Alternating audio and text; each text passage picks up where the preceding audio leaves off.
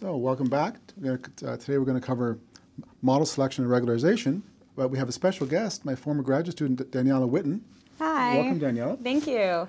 Daniela is now at University of Washington, but maybe you want to tell students a bit about yourself and how you got to be here? Yeah, well, in college I studied math and biology, and when I was graduating I knew I wanted to go to grad school in something, but I couldn't really decide on one particular thing that I wanted to study for the rest of my life. And so I ended up doing a PhD in statistics, and I was lucky enough to do it at Stanford with Rob. And I graduated in 2010, moved up to Seattle, and I'm now an assistant professor at the University of Washington in the biostat department there. And I invite Daniela here just because she's a great student and friend, but also she's a co-author of the textbook on this course is based. So Daniela and I are going to give today's talk together. So we're going to talk about model selection and regularization. So let's recall the linear model we've talked about already in the course. We have a response variable y, and we're going to model it as a function of some predictors or features, x1 through xp. And we've talked about least squares for doing that earlier in the course. And later on in the course, we'll talk about ways of making that model more general, making it nonlinear, for example, or we'll have additive but nonlinear models in the lectures that cover Chapter 7. We'll consider nonlinear models in Chapter 8, things like trees and boosting. But today, actually, we're going to stick to the linear model and talk about a different way of fitting the linear model. Why? Well, because the model, although it's very simple, and it's actually been around since probably the 1920s and 1930s, it's a very important model because it's simple, which means it can be interpreted. There's a small number of coefficients typically, if we have a small number of features that are important. It predicts future data quite well in a lot of cases, despite the fact it's simple. So we want to talk today about ways of fitting the linear model that improving on least squares by selecting or shrinking the coefficients of features to make the model more interpretable and in some cases to predict better. So we'll talk about a number of methods of doing that today. And we'll just say a little more about the two objectives.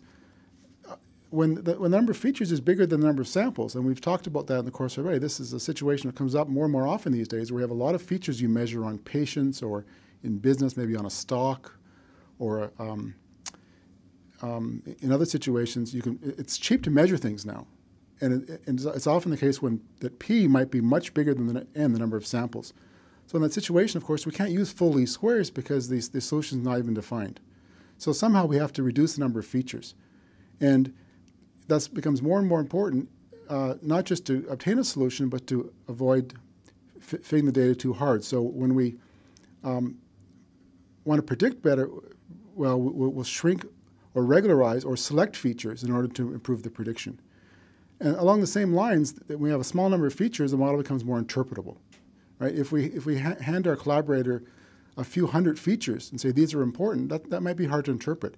If we compare them down to the most important 5 or 10, it becomes it's easier to interpret and from a scientific point of view, more useful. So we call feature selection is a way of choosing among features to find the ones that are most informative. So we'll talk about 3 classes of techniques in today's lecture. Subset selection, where we try to find among the P predictors the ones that are the most related to the response. And we'll see different flavors of subset selection. Best subset selection, we'll try to look among all possible combinations of features to find the ones that are the most predictive. And then we'll talk about forward and backward stepwise methods, which don't try to find the best among all possible combinations, but try to do an intelligent search through the space of models. So forward stepwise, backward stepwise, and all subsets. And then some more modern techniques known as shrinkage methods, in which we don't actually select variables explicitly, but rather we put on a penalty to penalize the model for the number of coefficients, or the size of coefficients in various ways. So we'll talk about ridge regression and the lasso in the shrinkage section. Now finally, in the third section, dimension reduction, we'll talk about ways of finding combinations of variables, extracting important combinations of variables, and then using those combinations as the features in regression. We'll talk about PCR, principal components regression, and partial least squares in those settings. So 3 classes of methods we'll talk about today. And one of the things about today's lecture is that we're going to be looking at all of these ideas within the context of linear regression. So if you're trying to predict some quantitative response and you want to fit a less flexible but perhaps more predictive and also more interpretable model, these are ways that you can shrink, in a sense, your usual least squares solution in order to get better results. But these concepts can just as well be applied in the context of logistic regression, or really your favorite model, depending on the data set that you have at hand and the type of response that you're trying to predict. And so even though linear regression is really what we'll be talking about here, these really apply to logistic and other types of models. Okay, so Danielle is going to first of all tell us about subset selection. So best subset selection is a really simple idea. And the idea here is, suppose that we have access to p predictors, but we want to actually have a simpler model that involves only a subset of those p predictors. Well, the natural way to do it is to consider every possible subset of p predictors and to choose the best model out of every single model that just contains some of the predictors. And so the way that we do this is in a very organized way. We first create a model that we're going to call M0. And M0 is the null model that contains no predictors. It just contains an intercept. And we're just going to predict the sample mean for each observation. So that's going to give us M0. And now we're going to try to create a model called M1. And M1 is going to be the best model that contains exactly one predictor. So in order to get M1, we need to look at all p models that contain exactly one predictor, and we have to find the best among those p models. Next, we want to find a model called M2. That's going to be the best model that contains two predictors. So how many models are there that contain two predictors if we have p predictors in total? And the answer is p choose 2. So if you haven't seen this notation before, this notation is written like this. It's pronounced choose. So this means p choose 2. And it's equal to p factorial divided by 2 factorial times p minus 2 factorial. And that is actually the number of possible models that I can get that contain exactly two predictors out of p predictors total. And so I can consider all p choose 2 models containing two predictors. I'm going to choose the best one, and I'm going to call it M2. And so on. I can keep on getting the best model with 3 predictors, 4 predictors, and so on, up to the best model with p predictors.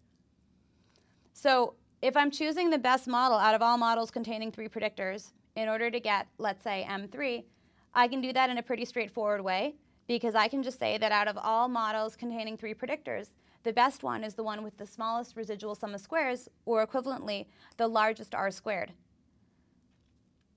And so in this way, I get a best model containing 0, 1, 2, all the way through p predictors. I've called them M0, M1, M2, all the way through MP.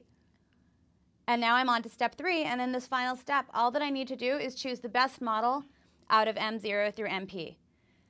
And in order to do this, actually, this step 3 is a little bit subtle, because we need to be very careful that we choose a model that really has the smallest test error, rather than the model that has the smallest training error. And so there are a number of techniques that we can use to choose a single best model from among M0 to MP. And these include prediction error estimated through cross-validation, as well as some methods that we're going to talk about later in this lecture, which you might not have seen before. And these include Mallow's CP, Bayesian information criterion, and adjusted R squared. So we'll come back to some of those topics in a few minutes. So here's an example on the credit data set. And we saw this data set in one of the earlier chapters.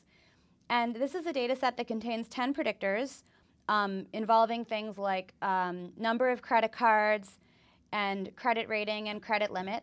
And the goal is to predict a quantitative response, which is credit card balance. And so what we can do is we can look at every single model that contains a subset of these 10 predictors. And these models are actually plotted here on the left-hand side. So here, this x-axis is the number of predictors. It actually goes from 1 to 11 because one of these predictors is categorical with 3 levels. And so we used a couple of dummy variables to encode that. And on the y-axis is the residual sum of squares for each of the possible models. So for instance, like this dot right here indicates a model that contains one predictor with a pretty terrible residual sum of squares. And all the way down here, we've got a model with 11 predictors that has a pretty decent residual sum of squares. So the reason that there's a lot of dots in this picture is because there's a lot of possible submodels given 10 total predictors. And in fact, as we're going to see in a couple minutes, there's 2 to the 10 submodels. So there's actually 2 to the 10 dots in this picture, although some of them are sort of on top of each other. And so this red line here indicates the best model of each size. So this red dot right here is M0. This is M1. What I just showed you is M1. So that's the best model containing one predictor, because that is the smallest residual sum of squares. This is the best model containing 2 predictors. This is M3, best model containing 3 predictors, and so on. So when we perform best subset selection, what we really do is we trace out this curve when we get M0 through MP. And now we're just going to need to find a way to choose, is M10 better than or worse than M4, and so on. We're just going to have to choose among that lower frontier. So on the left-hand side here, we see number of predictors against residual sum of squares. And on the right-hand side, we've got number of predictors against R squared. And as we saw in Chapter 3, R squared just tells you the proportion of variance explained by a linear regression model, by a least squares model. And so once again, we see a whole lot of gray dots indicating every possible model containing a subset of these 10 predictors. And then the red line shows the best model of each size. So again, this is the M1 that we saw earlier. This is M2. Over here is M10. And what we notice is that as the models get bigger, as we look at larger and larger models, the residual sum of squares decreases and the R squared increases. So do we have any idea of why that's happening? Maybe Rob can tell us. I can tell you, yeah. So it's because as you add in variable, things cannot get worse, right? If you have a subset of size 3, for example, and you look for the best subset of size 4, then at the very worst, you could set the coefficient for the 4th variable to be 0, and you do the same you'll have the same error as for the 3 variable model. So the curve can never get worse. It can be flat. If you clear the slide here, we can see it looks like it's actually flat from about 3 predictors on to from 3 about up to 11. But it's certainly it's not going to go up. But it can be flat as it is in this case. But we can't do any worse by adding a predictor. And actually, what Rob just said relates to the idea that remember on the previous slide here in step 3, when we were talking about best subset selection, we had this step, and I said that in order to choose among the best model of each size, we're going to need to be really careful. We're going to have to use cross-validation or CP, BIC, adjusted R squared. And that really relates to what's going on here. Because, if I asked you, hey, what's the best model with 8 predictors? You'd say, okay, here are all of the models with 8 predictors. And clearly, this is the best one. It's got the smallest residual sum of squares. There's no argument. But if I ask you, which is better, this model here or this model there, suddenly it's not so straightforward because you're kind of comparing apples and oranges. You're comparing a model with 4 predictors to a model with 8 predictors. You can't just look at which one has a smaller residual sum of squares because of course the one with 8 predictors is going to have a smaller residual sum of squares. So in order to really, in a meaningful way, choose among a set of models with different predictors, we're going to have to be careful, and we'll talk about that in a few minutes. Good.